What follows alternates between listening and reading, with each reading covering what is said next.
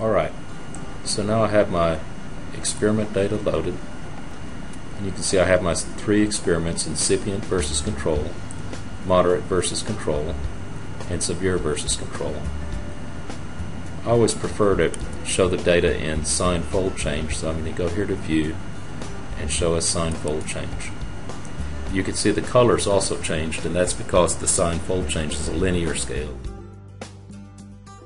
Some things I can do is right away I can sort on fold change, and I can bring the most highly regulated genes to the top or the bottom and look at them.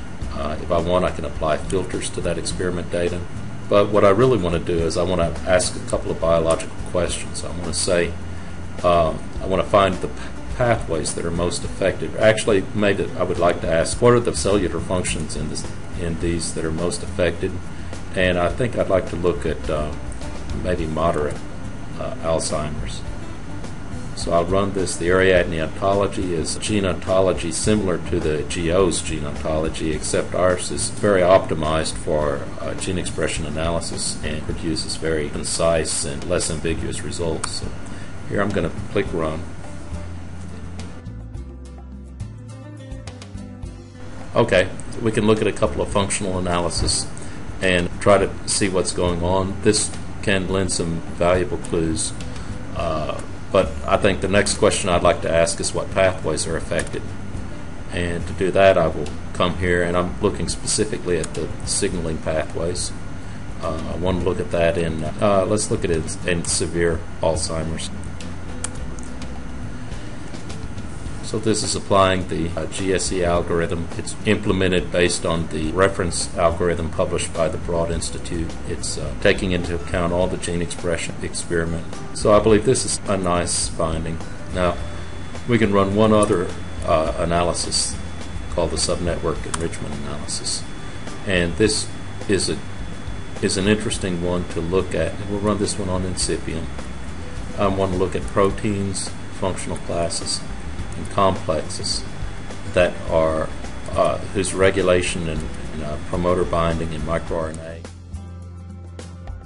The algorithm looks at networks and the effect that a regulator may have on the expression. So it looks for each gene in the experiment here.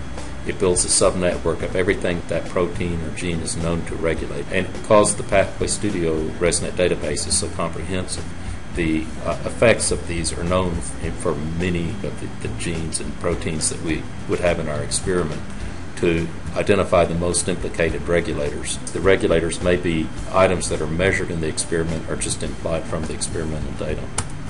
So here I click Run. Okay, that's a classic gene.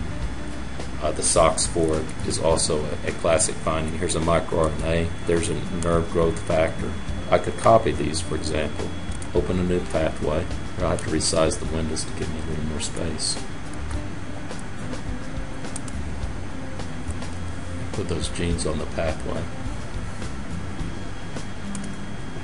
I can look at what these things do now.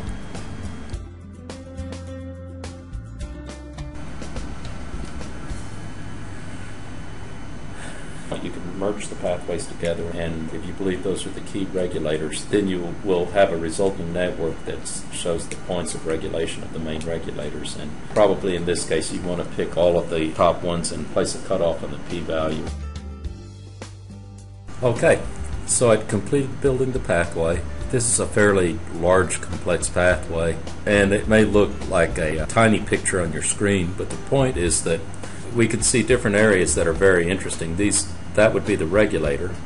That might be one of our important regulators. And then these are all the things that it regulates. And the same with all of these. So these areas of dense regulation might be very interesting, particularly these that join these nodes. For example, it might be interesting to look at these that are controlled by 2 major regulators. Now, before we leap into analyzing this pathway, and then there's also many tools to simplify this so you can look at it in a more careful way, I will point out one tool called this loop magnifier that allows you to move over regions and start to get a better picture of it. And if it's still too small, then you can shrink it down. The next step here is to save this pathway.